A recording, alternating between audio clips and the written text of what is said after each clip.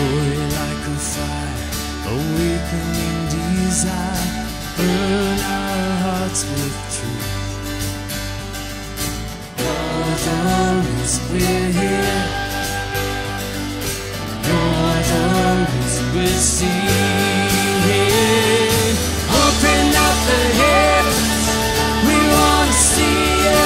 Open up the floodgates, a mighty river flowing from your heart, filling every part of our prayer.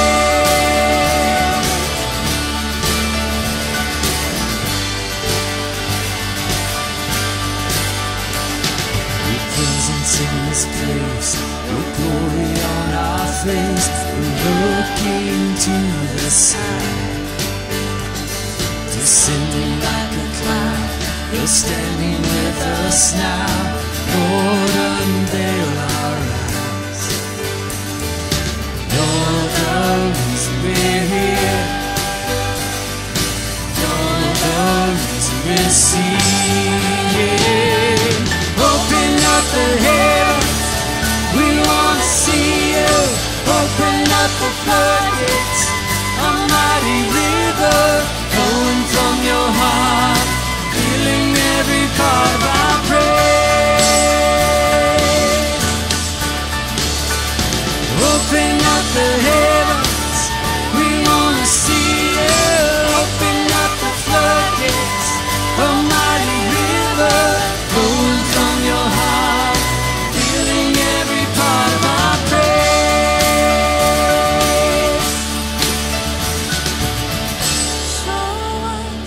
Show us your glory. Show us your power. Show us your glory, Lord. We want to see, Lord. Show us your glory. Show us your power. Show us your glory, Lord. We want to see, Lord.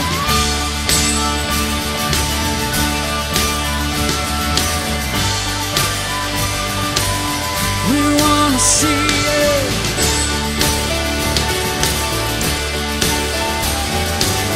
We want to see you. We want to see you. Open up the heavens. We want to see you. Open up the floodgates, a mighty river flowing from your heart, filling every part of our praise. Now say it, say it, say it. Open up the heavens. We want to see you. Open up the floodgates, a mighty river flowing from your heart, filling every part of our praise.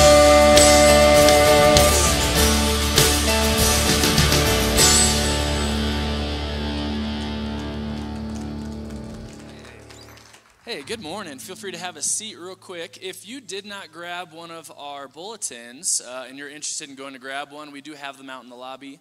If you have them, I'm just going straight out from the source of our announcements today. So, first things first, this Sunday, right after the service, we have the Women's Ministry Luncheon.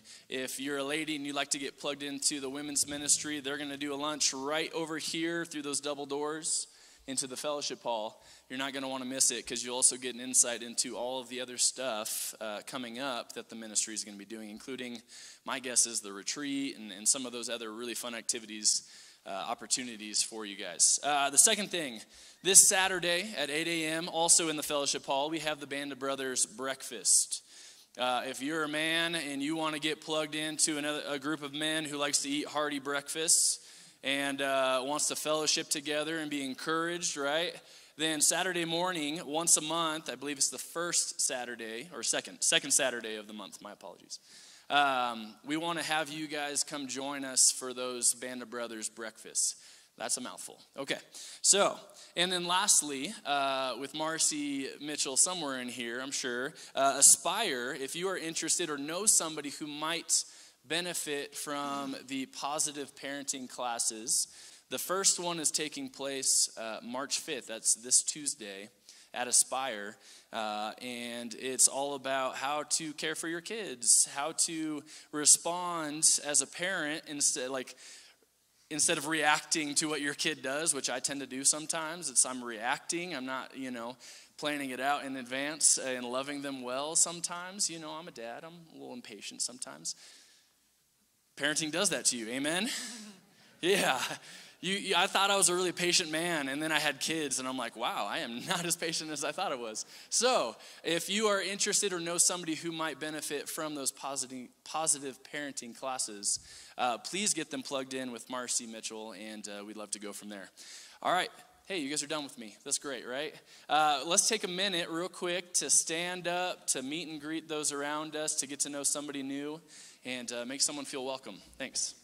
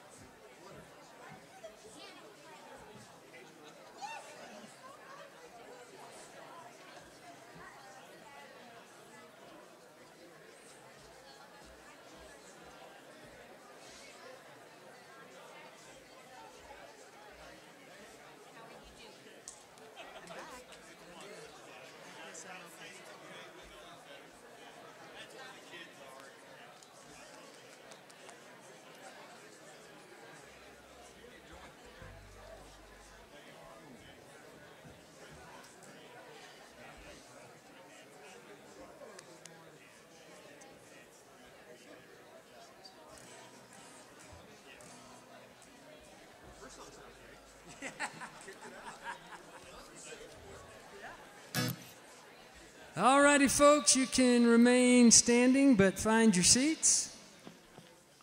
My name is Bart. I'm the worship leader here at Centerpoint Church. We want to give a big shout out to all you visitors and just say welcome, welcome, welcome. We like to start our services with a prayer to get our hearts centered on the Lord before we start worship. So if you would, just bow with me now and let's pray. Father God, we are here for you today. Lord, we want to celebrate you and celebrate your Son and what he's done. Help us to focus on you this morning, Lord, to glorify you in our worship. Through your Holy Spirit, may you move in and through us, Lord. May we let go of any problems or challenges or a hungry stomach, whatever may be trying to distract us from focusing in on just a wonderful time of worship with you. We love you. In Jesus' name, amen.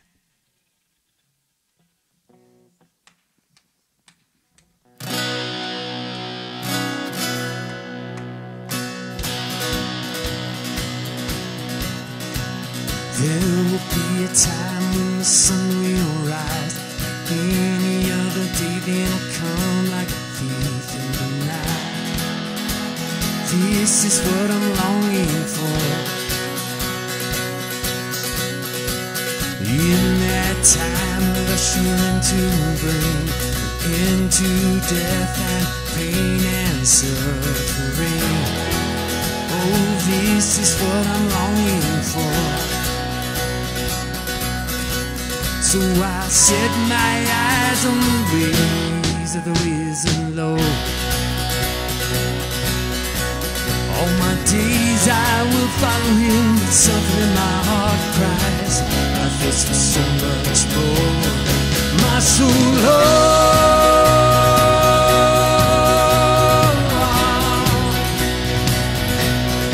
my soul,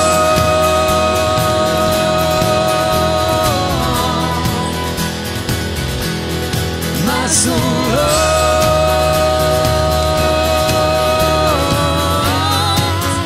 for the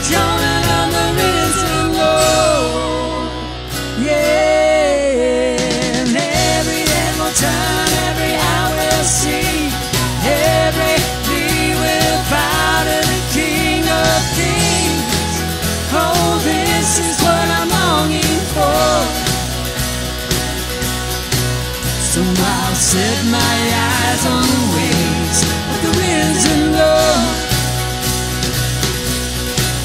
All my days I will follow you. There's something in my heart cries, I thirst for so much more. My soul longs,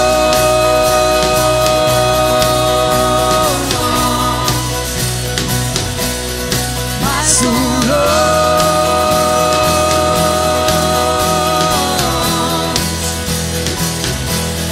my soul longs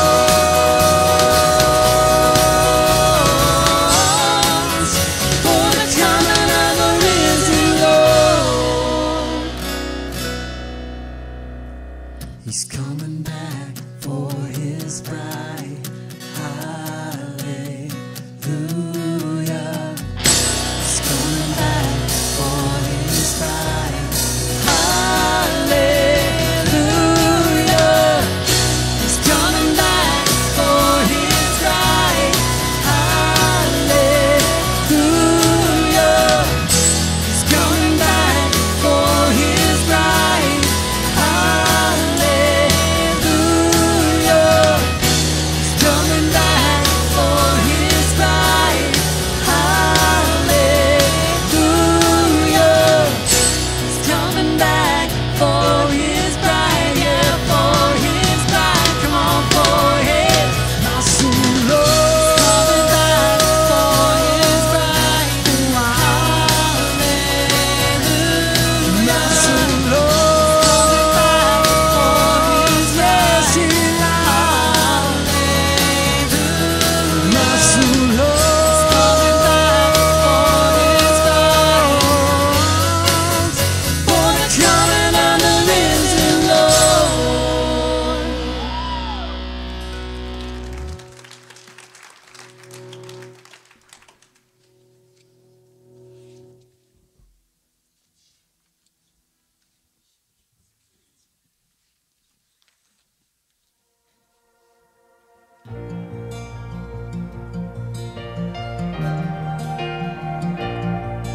My name was lost till your love reached out. You rescued me, now my name is found. I was a slave to my sin and shame, but those chains fell off when you changed my name. You changed my name. You changed my name from too far gone to saved by grace, and now I am forever changed, all because you changed my name.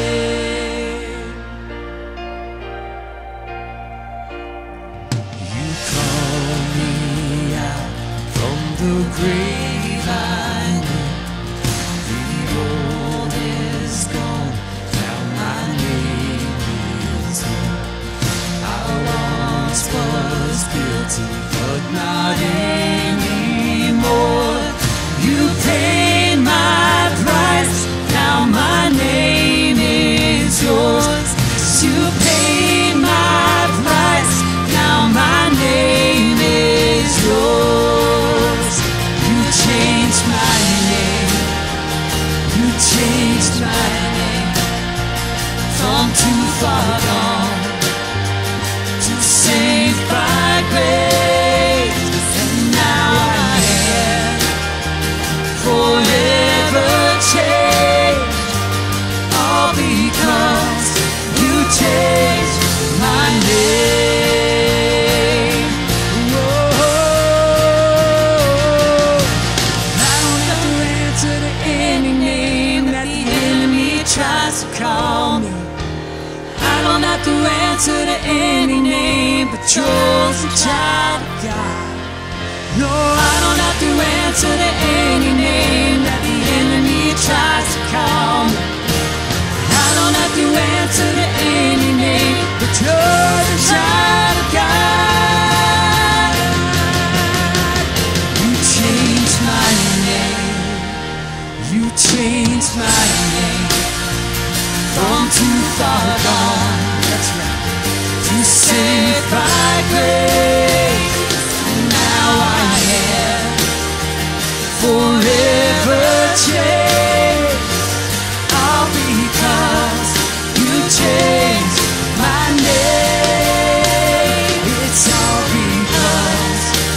change my name.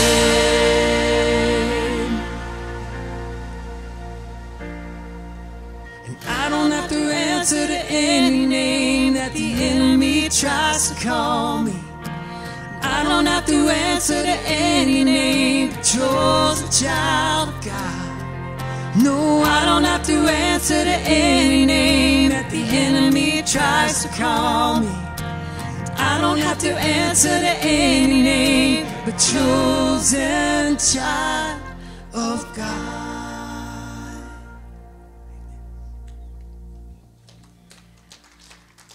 And I heard a loud voice from the throne saying, "Look, God's dwelling place is now among the people, and he will dwell with them.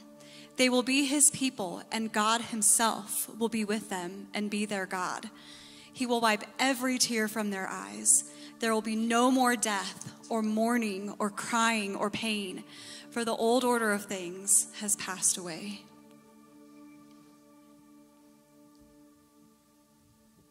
How I long to breathe the air of heaven, where pain is gone and mercy fills the streets, to look upon the one who bled to save me and walk with him for all eternity. There will be a day when all will bow before him. There will be a day when death will be no more, standing face to face with him who died and rose again. Holy, holy is the Lord. And every prayer we prayed in desperation, songs of faith we sing through doubt and fear. In the end, we'll see that it was worth it when he returns to wipe away our tears. Oh, there will be a day when all will bow before him. There will be a day when death will be no more, standing face to face with him who died and rose again. Holy, holy is the Lord. And on that day we join the resurrection and stand beside the heroes of the faith, and with one voice 1,000 generations sing, worthy is the Lamb who was slain. Sing with me. And on that day we join the resurrection and stand beside the heroes of the faith, and with one voice 1,000 generations sing, worthy is the Lamb who was slain. Forever he shall reign. So let it be today. We shout the hymn of heaven with angels and the saints. We raise a mighty voice.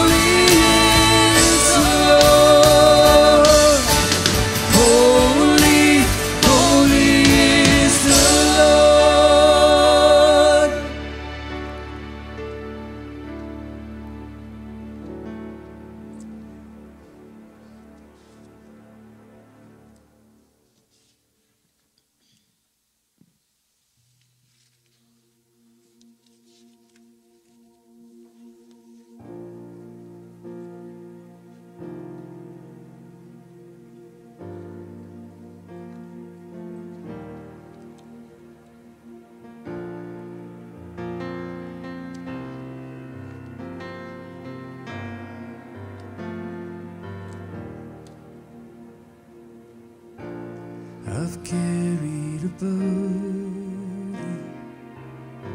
for too long. I wasn't created to bear it.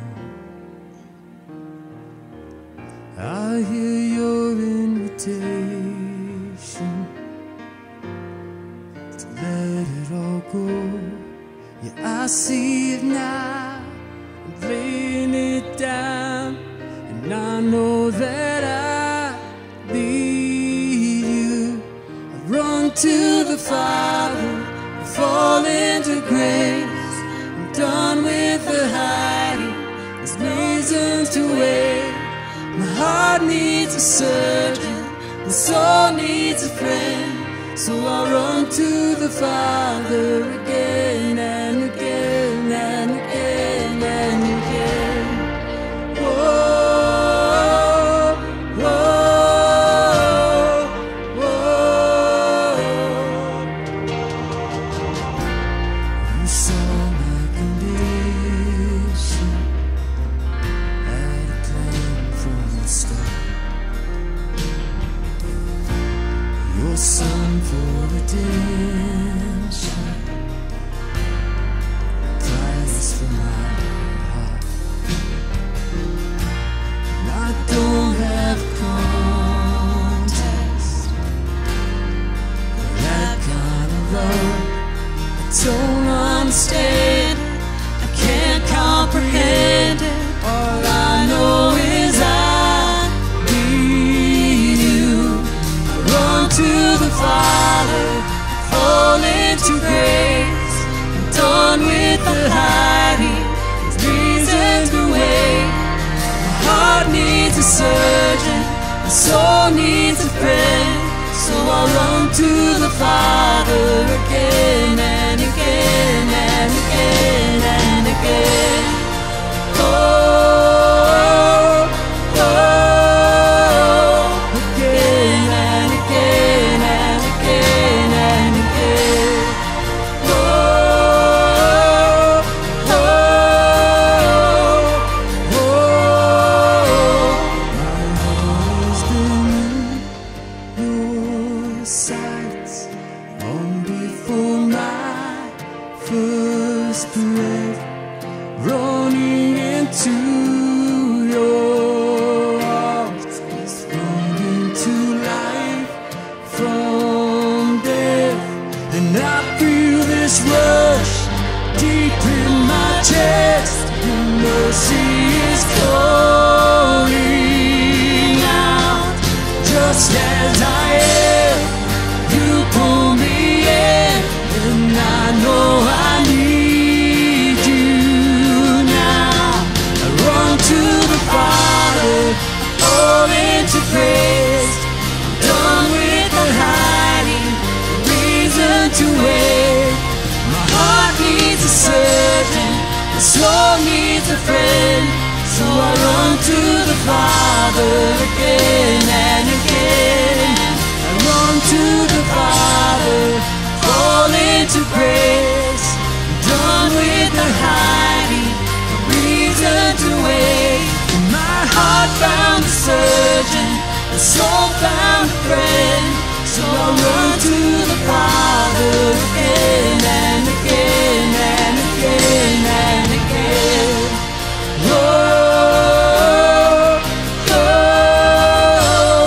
again and again and again and again. Oh, oh, oh, again and again.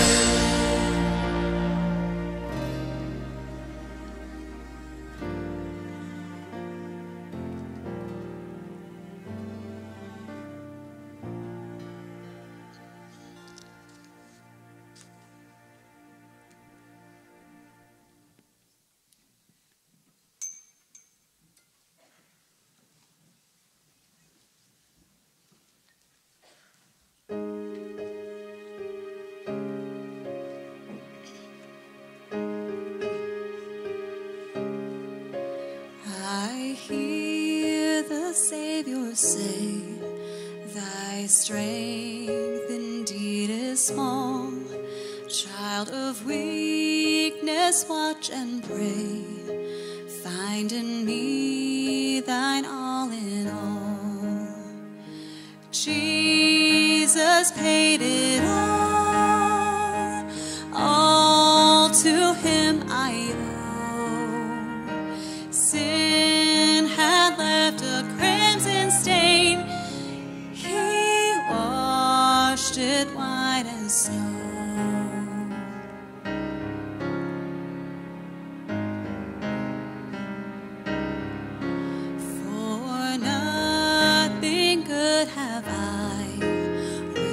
By thy grace to claim, I'll wash my garments white in the blood of Calvary's Lamb. Jesus paid it all to him I owe. Sin had left a crimson stain, he washed it white as snow.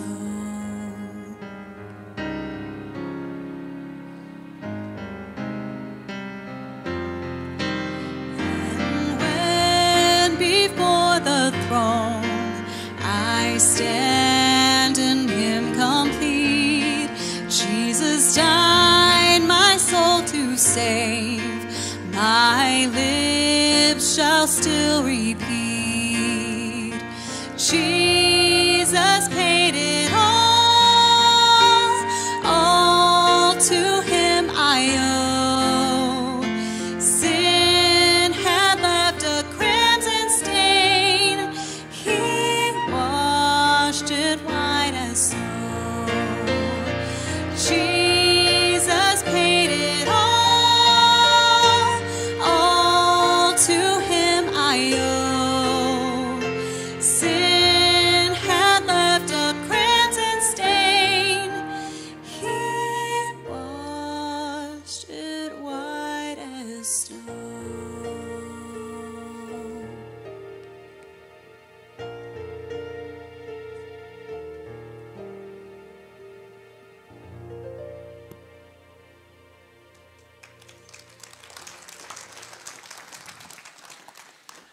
Thank you, worship team. Weren't the lyrics to those songs amazing? Did you see yourself in any of those? Identify with the incredible reminders. Maybe if you can't remember any other one, that he changed your name from lost to saved. Hey, thank you for being with us this morning. It is our privilege to count you as part of the family this morning. I know that we all come to this place every week. Sometimes it turns into more of a habit. We just kind of check the box. We show up, we do what we do, we leave, and we're good for another week. But this is an opportunity for us as a family and as individuals to literally meet the living God. Even in our own little chair, our own little space, though we're surrounded by people we know and love, this is our opportunity to come in worship and to push aside the distractions of the world and the distractions that would keep us from paying attention and focus on him. And I thank you for allowing me to be the weekly encourager from God's word.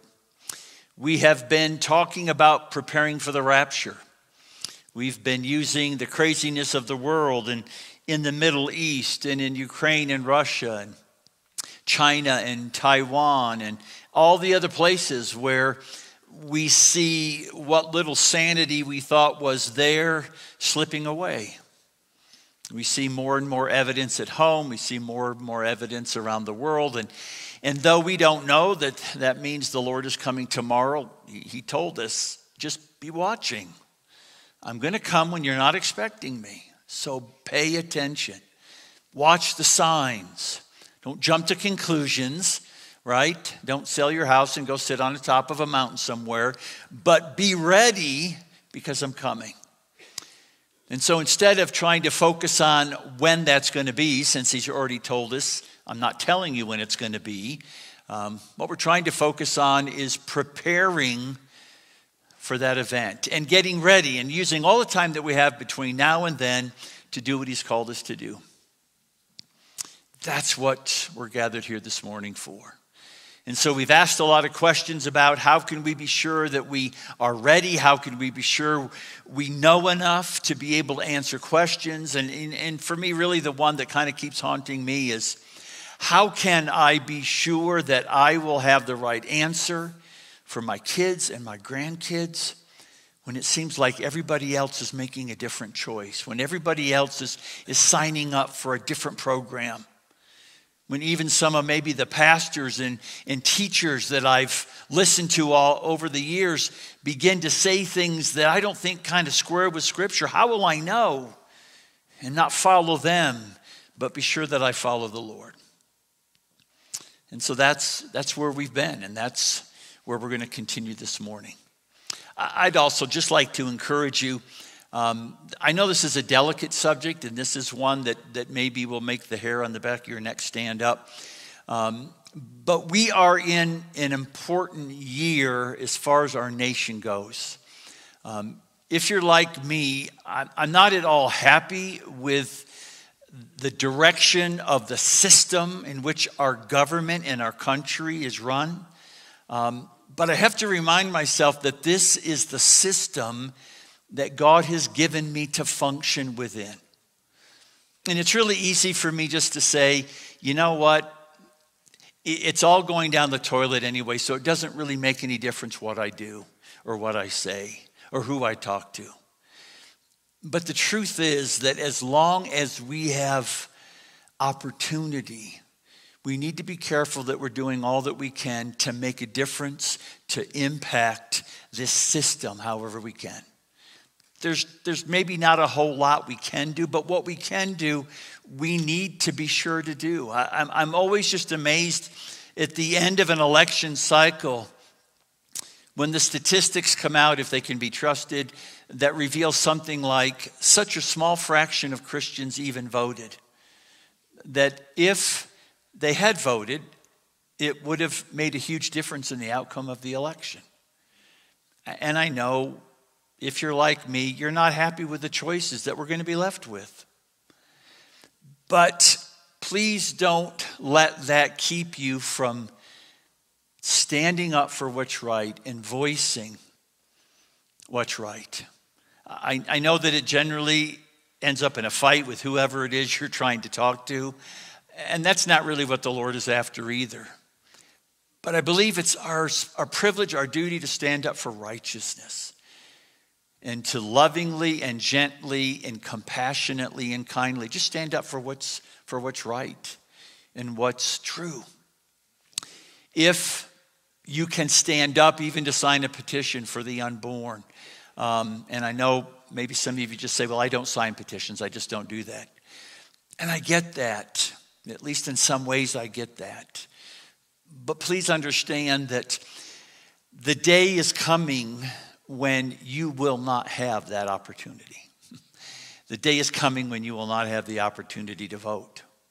Those days will most likely be part of our future end times. But while you still have the opportunity, unless God has given you convictions against it, I'm not going to get between you and God on this. Please speak for those who can't speak. And let's together as a community, again, let's be careful that we're doing all that we can within this corrupted, difficult system that is upon us. I mean, Paul gave some pretty straight instructions to how they needed to submit to Rome. And the Roman government was anything, that you could describe as being not fair, not righteous, not any of that. And yet Paul said, Lord's instruction, just submit to the powers that are there, but do what you can to change what you can change. And that's probably the last thing I'll say, at least until the middle of the summer, okay? Let's pray. Lord, this is a hard time for us to be alive and to know what it is that you want us to do in so many different situations. we know that it grieves your heart when our country slaughters the innocent in the womb. And they parade it as a woman's right. Father, we know that it breaks your heart because you love the little children. And the only good part about it is that you are in the process of peopling heaven with this vast number of children who may be in heaven. We'll get to watch grow up and we'll get to interact with them as they do. I don't know, but Lord, I know how it grieves your heart. This is not what you are about, and this is not what we as believers are about. And so I just ask that you would give us wisdom in how we interact with this culture in which we live. I know it's easier sometimes not to say anything or do anything, but Lord, give us wisdom that we could speak in a manner which would engage the adversaries and those that are on a bandwagon and they are going full steam ahead, and maybe some of them haven't even really thought through the ramifications of their decisions. Just help us, Lord, to know what to say, when to say, how to say, and use it, because this is our desire, to begin a conversation that will enable us to show the love of Jesus, the compassion of Christ, and the plan of salvation to those who don't know it. We also ask that you would continue to work in our hearts, even in relationship to your word. Lord, forgive us for the way that we sometimes treat it so lightly, as if it's not that big a deal. We don't take advantage of the time to immerse ourselves in it, to claim its promises, and to allow it to change us the way that you've promised that it will. So this morning we again ask, would you speak to our hearts? Would you challenge us? Would you draw us nearer to you that we might sense your presence and we might sense what it is that we are missing out on when we do ignore your word? Thank you for your unconditional love. Thank you for your immeasurable patience with us. Please have your way in our hearts this morning and give us hearts to respond to your spirit, we pray. In Jesus' name, amen. Well, if you've been with us the last few weeks, you'll know that we just finished up Psalm 1. And in kind of response to all of those questions, I presented to you the very stark statement that maybe of all the things that you and I need to do in order to prepare for the end times that are coming and are here and are getting more and more difficult, is we need to be people of the word. We need to be people who delight in God's word. And we saw that in that first psalm. And again, these promises to the one who's accepted Christ as their Savior, to the one that's been born again, the psalmist describes as that person delighting in the law of the Lord, meditating on that law day and night. And in response to those actions, the psalmist says he will be like a tree planted by the streams of water that yields its fruit in its season. Its leaf also does not wither. And all that he does, he prospers. And he concludes with, for the Lord is knowing the way of the righteous. And there's not a one of us here that doesn't want to be like that, a steady, stable, sturdy tree that the winds of time cannot do any damage to. A tree that your family can gather around and, if necessary, huddle under the protection of the branches. You and I want to be that person that our family knows we can go to him because he's always got the answer. He always reminds us of what we're forgetting, or maybe tells us what we don't know, or shares with us what he's seeing that we haven't seen. We want to be that. We would love to be a person that's described as fruitful, unchanging, and maybe most of all, prospering in all that we do. Wouldn't that be amazing? Well, the answer's here. And yet this morning, in addition to all of the things that God promises in his word that he will use his word to accomplish, there's a second part to that. Because I know that for at least maybe some of you, you're saying, well, you know what? I've been reading God's word for a long time, and I don't feel any different. I don't feel like this person you're describing. I don't feel like everything I'm doing is prospering. I don't feel like I have all the answers. I don't feel like I know what's going on. I don't feel like anybody in my family is turning to me. You know, they're going to the internet. They're asking somebody else. They're asking their friends. They're not asking me. So what is it that I'm missing? And you begin to think things like, well, you know, maybe I'm not reading it the right way. Maybe I'm not reading the right translation. But oftentimes we come to the place where we start believing the lie and we start saying things like, you know what, it's maybe just that this promise really isn't for me. It's a promise that God offers, but it just doesn't work for me. So I'm going to give up ever expecting to really see a change and to really see these promises coming to pass in my life. Well, if that's in any way, at least a thought that's kind of passed your mind on occasion, or if it's exactly where you're living right now, I want you to know that there's another component to the living, active, sharper than any sword word of God that we've been talking about. You see, we can get to this place of habitual reading, and the emphasis is on habitual, without really any application, without any interaction with the author. Sometimes we approach the Word of God as a book. We read words. We check the box, maybe not even intentionally, but it's part of the routine. I need to read God's Word, so I'll read God's Word. And it's more of a habit than it is meaningful.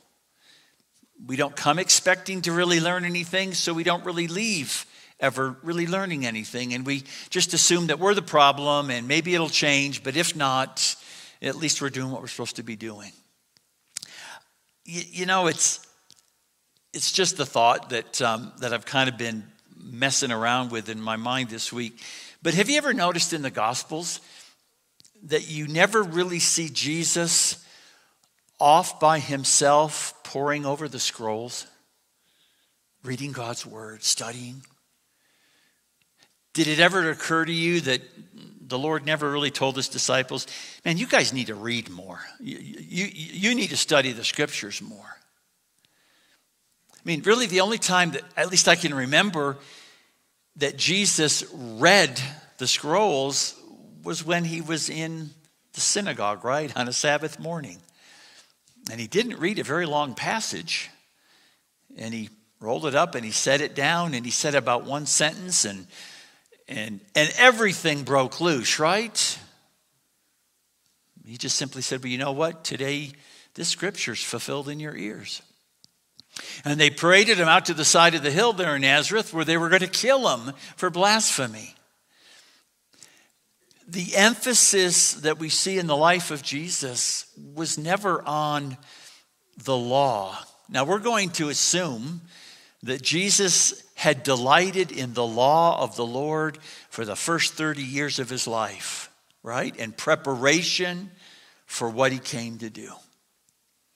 If you go through Old Testament passages and you kind of follow this trail, there's this indication, there's this evidence that the Spirit of God, you know, was teaching Jesus during those formative years. And yes, he probably was a part of the Jewish school. Yes, he probably memorized big portions of the Old Testament. It's all part of his training.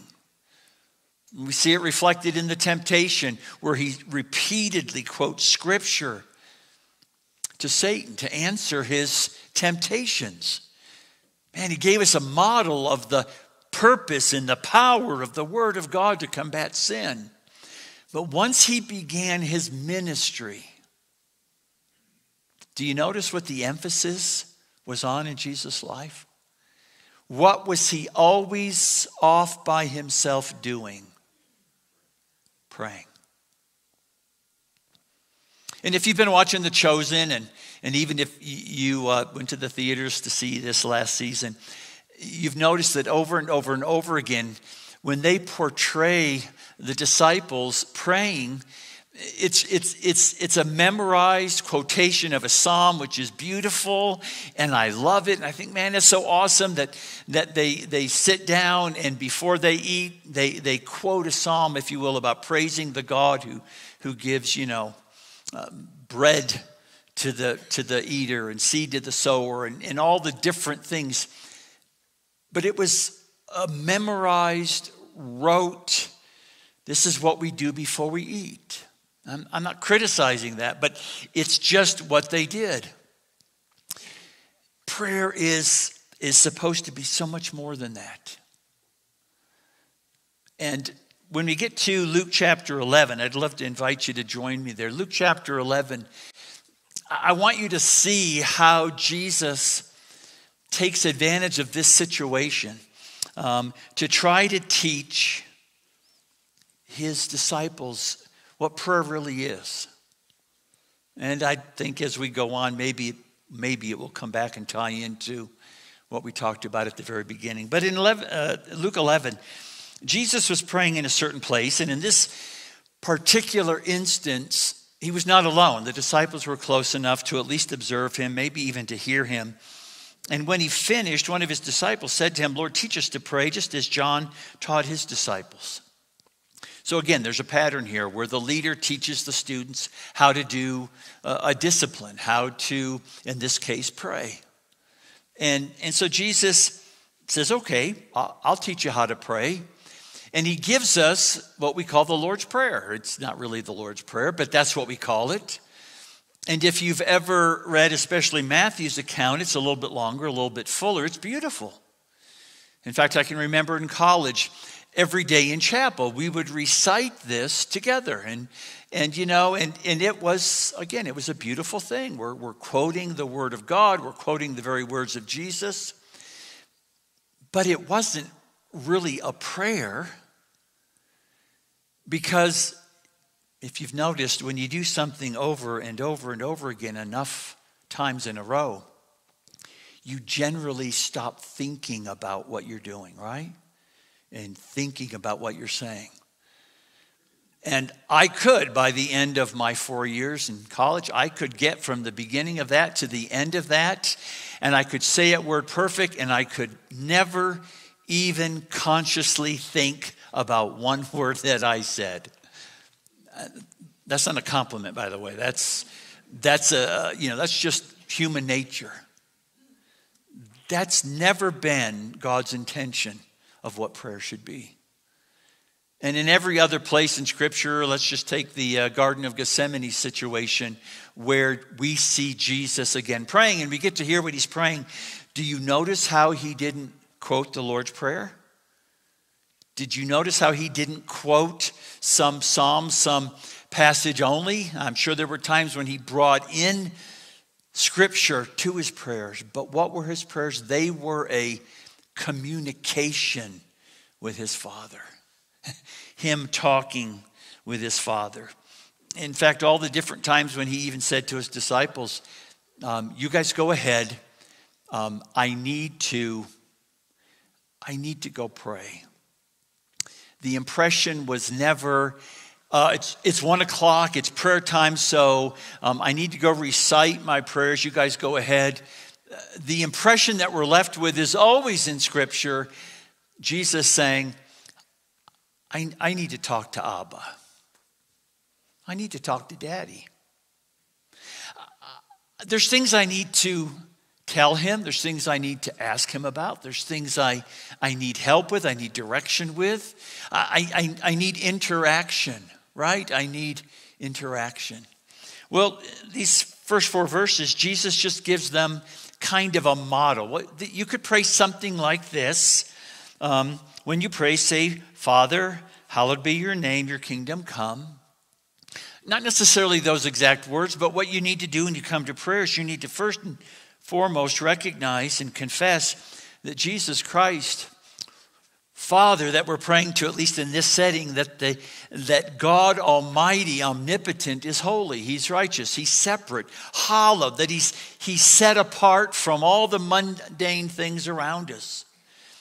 Understand that you're entering into his presence, the infinitely sinless, holy God, and you are infinitely everything the opposite. And so we come on our knees and we come in surrender and we come in submission and we come by the blood of Jesus Christ. But it's a big deal as we enter into his presence, if you will, in a special way. And once Jesus went back to heaven and sent the Holy Spirit, in a sense, the Holy Spirit, God, is with us all the time. But in our prayer, we intentionally push everything aside and we enter into a quiet prayer bubble with just him. That's why he always kept saying, when you do that, do it alone, right? Unless this is corporate prayer we're talking about, get alone and talk to your Father. And then pray that your plan for this world, your kingdom is moving in the right direction. Pray that God will accomplish his will. Man, we got to pray for that for our nation. Lord, our nation is a mess and the world is a mess. And I don't know if there is yet time in your plan for another revival to sweep this nation and turn them back to you. If there's time in your plan, then Lord, please make it happen. If there's not, then prepare us for what's to come. But again, praying in submission to the Father's will. It's okay in verse 3 to ask for your needs to be met. Lord, I need food.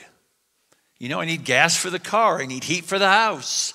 I need shoes for the kids. It's okay to ask for what we need because our Father delights to give us what we need. And then encouragement to ask forgiveness for our sins. In the same way that we've been told, we're supposed to forgive everyone who has sinned against us. And to thank the Lord for the forgiveness that we find in Jesus. Right? And then lead us not into temptation. And Matthew goes on and adds a few more phrases. But this was a model. This was just an example. When you pray, guys, you can pray something like this. These are the areas that you can try to incorporate into your prayer. But talk to God. Right? Talk to God. It's a silly illustration, but maybe it will help. I'm thinking of a young couple falls in love. They get married, begin to start a family, and the husband is suddenly called away to active duty. And before that child conceived in love of a husband and wife had the chance to be born, he was removed. He was off to another continent. But he began to write letters to this child. Son or daughter, you put in whichever one you want. And he writes letters. And his faithful wife reads those letters to that child while she's nursing, while she's rocking. As that child grows up, she just continues to read those letters. And in those letters, the husband is telling his child, I love you. Can't wait to be with you.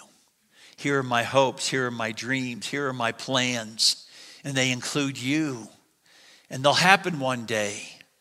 And I'm sorry I have to be away from you right now because I would so much rather be with you. But it is what it's supposed to be. And until that time comes, just be assured that I love you. And I'm thinking of you. And I can't wait to be with you. And the child grows, and the child begins to better understand the heart of her father and the words that he's sharing. And when that child is old enough to begin to write, that child begins to answer those letters. I love you too, Daddy. I can't wait to see you. We're going to have so much fun on the playground and in the bounce house and to go here and to go there. And, you can't help but feel the relationship that's growing and building. All looking forward to the day when those letters will no longer be required. And you come to understand those letters were never the end game. That's never the whole goal of life. Because when the Father comes back, he's not going to live in another part of town so they can keep writing letters together, right? No, the letters all go, you'd say, to the trash can or maybe to that special place where they would save them. But they're never, again, the focus. Why? Because now there's a face-to-face relationship. And that's what this word is. It's special. It's inspired. It is amazing in so many ways. And yet its intention never was that it would become the most important thing in eternity. I mean, I can't find anywhere in Scripture where once we get to heaven, we are going to have Bible studies.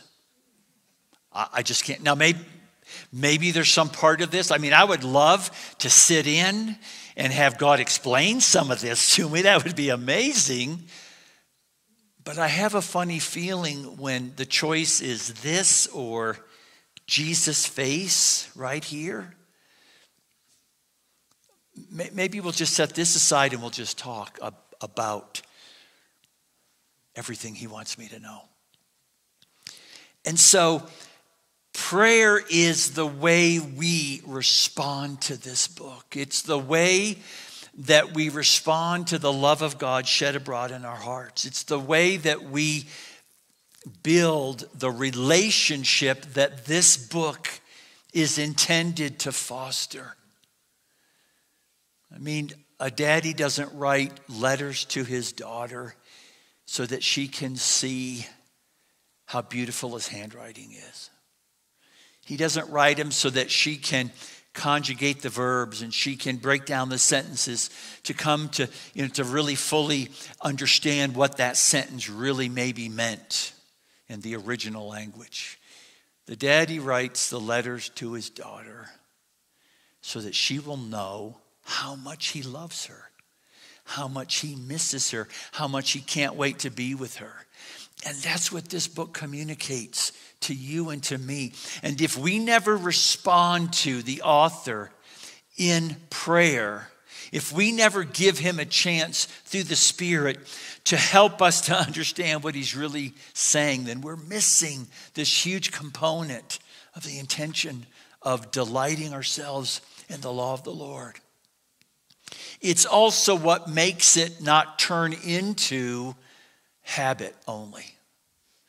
When we're reading and then going to the Lord and saying, help me to understand, what is it that I'm missing?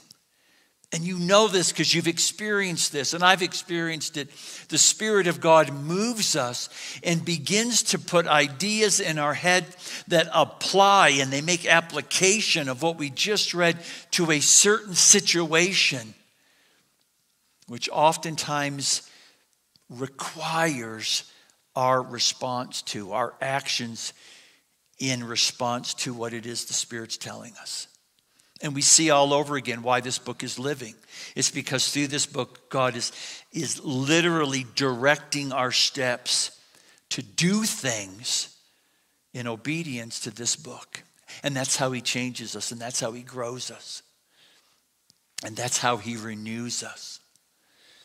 But it's easy for us at times, if we're not careful, to read, to close the book, to get up, to walk away without ever giving the author the chance to say, okay, now let's talk about what you just read.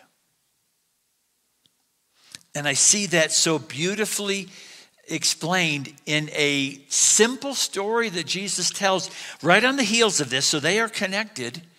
And it's almost as if he says to the disciples, okay, here's model prayer. You know, you've got 4 different components, whatever it is that you should try to incorporate in your prayer. But let me tell you a story to explain that whole prayer thing. And he says this in verse 5, which of you has a friend who will go to him at midnight and say to him, friend, lend me 3 loaves, for a friend of mine has arrived on a journey and I have nothing to set before him. Okay, pick a friend, any friend. Don't say their name out loud, but you have a friend that you know and you trust them and they trust you. Midnight, you pick up the phone and you call him or her, right? There's probably not a lot of people that you would do that to. Most of you would probably never call me at midnight unless it was a real emergency. And even then, you'd probably call somebody else first.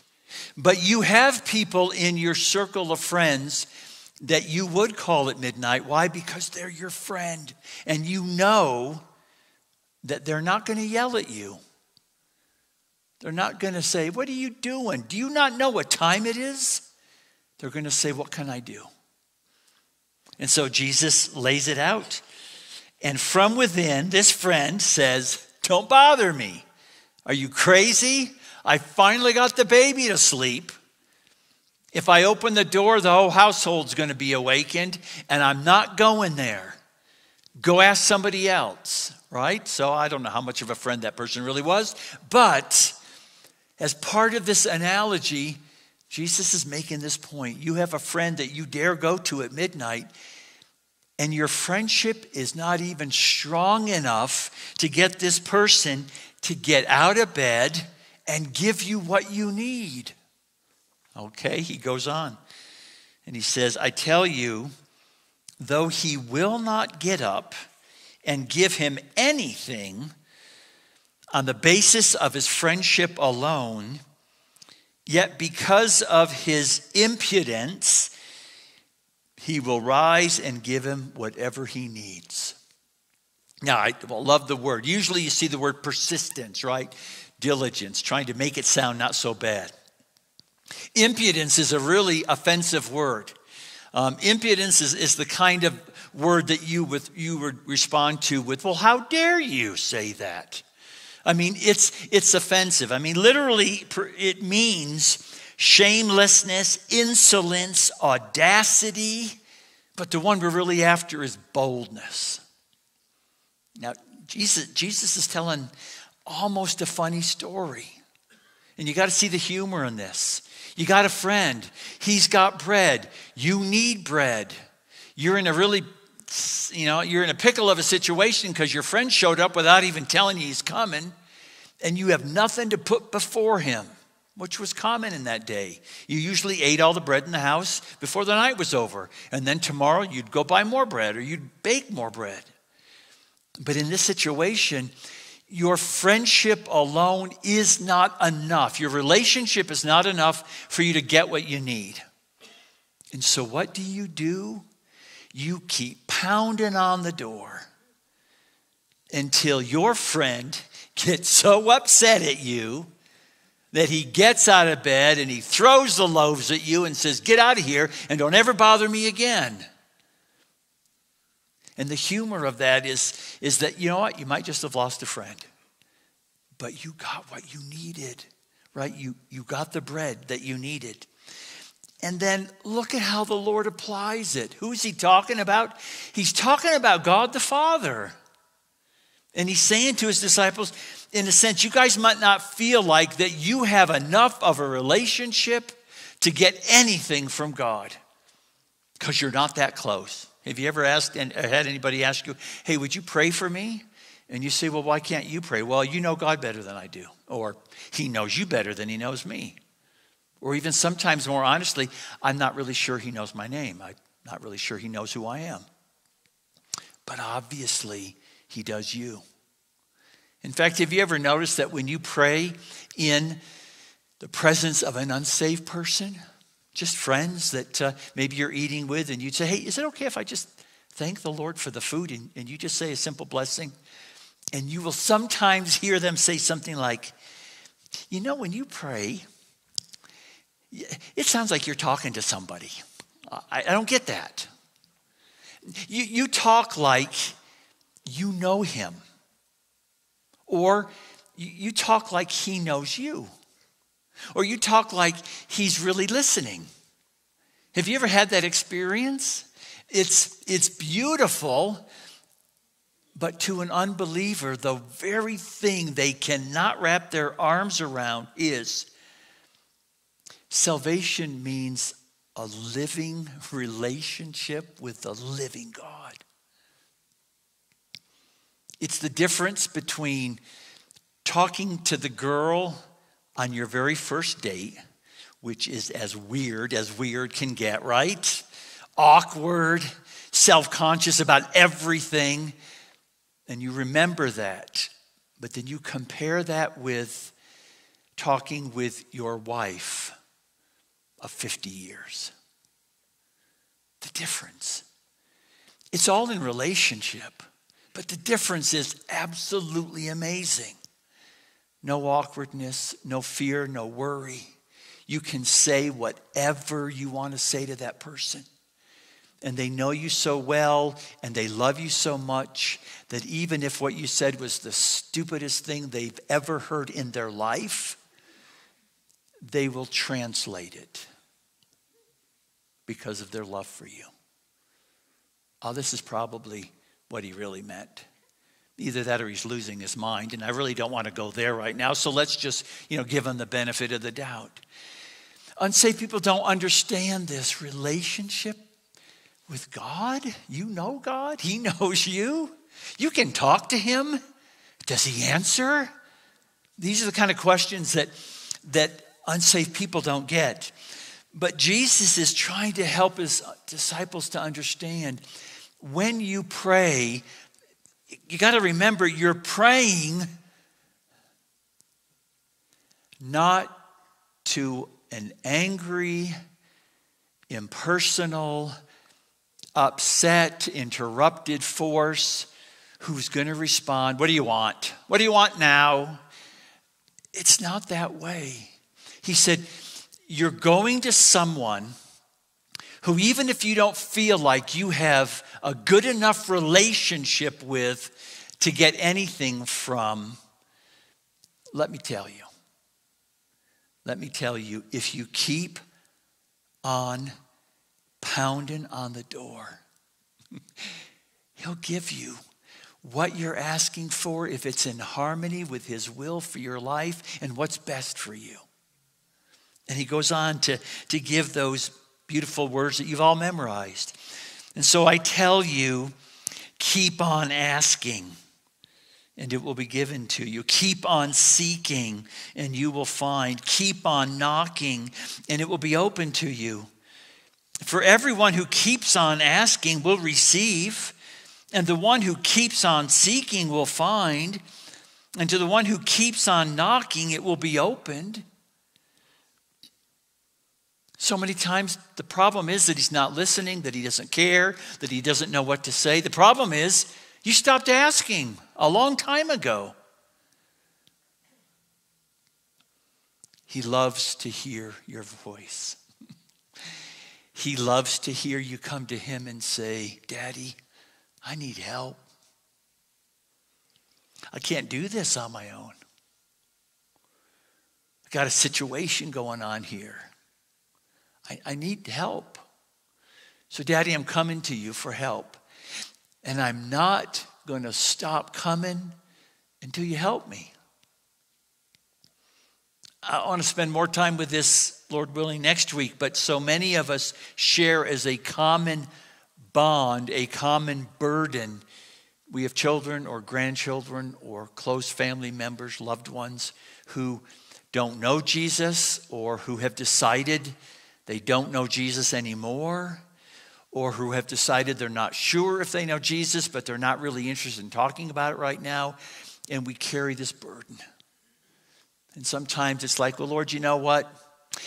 Either you chose them or you didn't, so you're going to do what you're going to do, so I'm just going to kind of give you this request, and you just file it wherever you just whatever. No. He wants us every single day to come to him and say, Daddy, now my son so-and-so, my daughter so-and-so, my grandkid so-and-so, I don't know where they are with you right now, but I so want them to be in heaven. Would you please today, would you work in their hearts?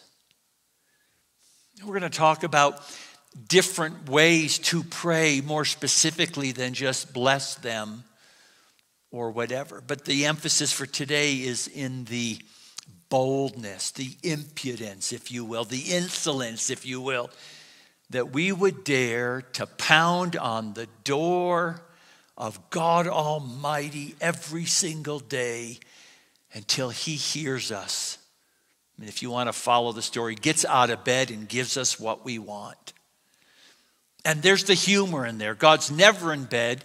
God's never too busy. God never doesn't care enough. God never says, go away, you're bothering me. But that's the way Jesus is portraying him. And then he goes on and he just says, well, what father among you, if his son asks for a fish, will instead of a fish give him a snake? Daddy, I'm hungry. Can I have a fish? Here's a snake. See how that works out for you, kid. There's just a harsh, wicked, mocking tone to that. Your father will never, ever, ever, ever do anything like that for you. He will never chide you. He will never spurn you. He will never scorn you. He'll never laugh at you when you come to him with a request. I don't care what it is.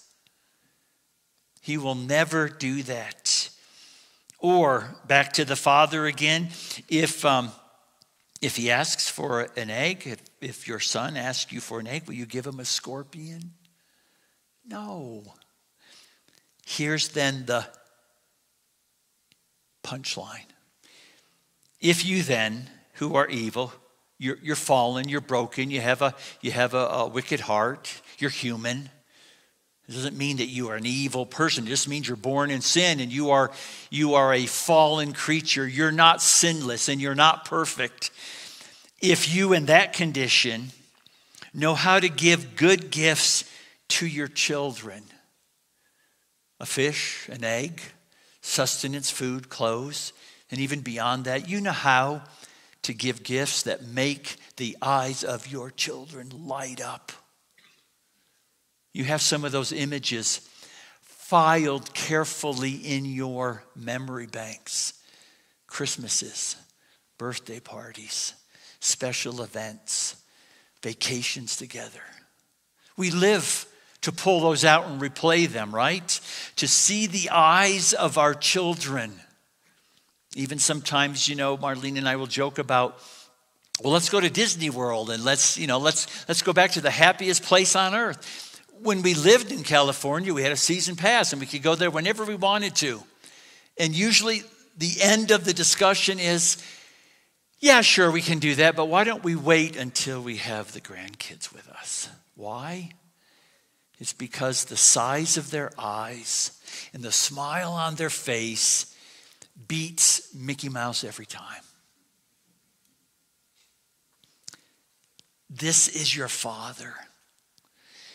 He will gladly, willingly, joyfully, happily do so much more than your earthly father could ever do. If you who are human, even in your human condition, know how to give good gifts to your children. And here it is.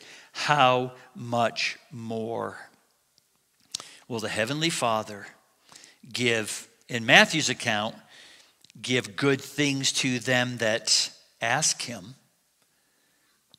And the comparison is just with your earthly father. Your Heavenly Father will give you so much more and so much better gifts than your earthly father could ever give you. Why? Because he loves you so much more. Because he has so much more at his disposal. Because he knows exactly what you need and exactly what will help you.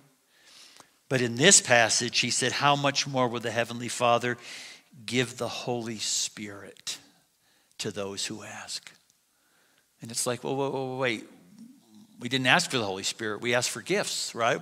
We asked for, no. You got to understand. When God says, whatever you need, I can give to you, instead of just giving you what you need, he gives you the source of all that you need. In fact, MacArthur in his commentary puts it this way. To those who ask for a gift, he gives the giver. To those who ask for an effect, he gives the cause. To those who ask for a product, he gives the source. To those seeking comfort, he gives the comforter. To those seeking power, he gives the source of power. To those seeking help, he gives the helper. To those seeking truth, he gives the spirit of truth. To those seeking love, joy, peace, patience, kindness, goodness, faithfulness, gentleness, self-control, he gives the producer of all of those things. The indwelling Holy Spirit is the source of every good thing in the Christian's life. It's as if you would ask Jesus, could I have a hug? I need a hug right now. And he says, how about I just come live with you for all of eternity, and I'll hug you whenever you need a hug. That's the comparison. Part of the reason why the Word of God doesn't have the effect on us and the place in us that God intends it to is because so often we shut out the author from speaking to us about what it is we just read. The challenge for us today is, yes, please continue to delight yourself in the law of God. Yes, get on a Bible reading schedule. Yes, be intentional. Yes, be diligent. Yes, be faithful. Yes, if you can, make it happen early enough in the day that you still have some brain cells available, right? If you are a mother and you have many small children around you, beg your husband to give you, please, a half an hour, 15 minutes, 30 seconds, whatever, somewhere in a quiet place where you can get alone with your God. And husbands, please, please be sensitive to that. We have women who, in some cases, are starving for God's word in quiet interaction with their God for 10 years while they're raising children who make sure that none of them are all asleep at the same time, right? We all need that time. And when we take the time, please remember, you're not coming to a God that's going to say, what do you want? Oh, you again? You're coming to a God who says, I want to give you so badly what you're asking for. How about if I give you more? How about if I give you better? How about if I just ask you to wait a little bit longer so that when I do give it to you, you'll be so much more prepared for it, so much more appreciative of it. Friends, our God loves us so much. He delights to answer our prayers. But sometimes I fear that we have stopped asking because we're either too busy or too preoccupied, or we've decided that this whole relationship thing that PJ keeps talking about isn't really for me. And it is for you. If the Spirit of God is in your heart, He is waiting for you to say, okay, author, what was that one all about? And let's talk about it. Try it. Challenge him. Invite him into the mix. See what he does. And you will be amazed, as I always am. Every week when I get around to doing that, he's sitting there waiting patiently for me to show up. And it's almost as if he says, you have a question? You have something you need for me to answer? Let's talk about it. How much more will your Heavenly Father give you the Holy Spirit if you'll just ask? Lord, we're grateful for the love that you reveal to us in your word. We're so grateful for your word, but we're just as grateful for the Holy Spirit who ministers that word to us. Give us the resolve that we're going to put you to the test in this, that we're going to find out whether this applies to us or not. May every single person here that has the ability decide in their heart, purpose in their heart, that this is going to be their practice moving forward. Not just reading your word, but being still and being silent and talking with you and giving you the chance to respond. Help us, Lord, to be those people who come to know you intimately because we're willing to respond to the love that you've shed abroad in our hearts. So take us from this place and carry us to where you want us to be, and teach us and instruct us and encourage us and bless us as we surrender to your word, to your spirit. And we ask, Lord, that you would show us what relationship with you really looks like. Be with our dear family members here as they go home out into the snow and the cold, and we ask for safety on the road as many of them will be returning to their homes outside of town. We pray that you would bless them, that you would give them safety, that you would continue to minister to them. And for those that are carrying special burdens today, we pray, Lord, that they would find you ready and willing to answer the prayers of their heart as they wait on you. And we'll thank you for it in Jesus' name. Amen. Once again, thank you so much for being here this morning. God bless you as you go. You're dismissed.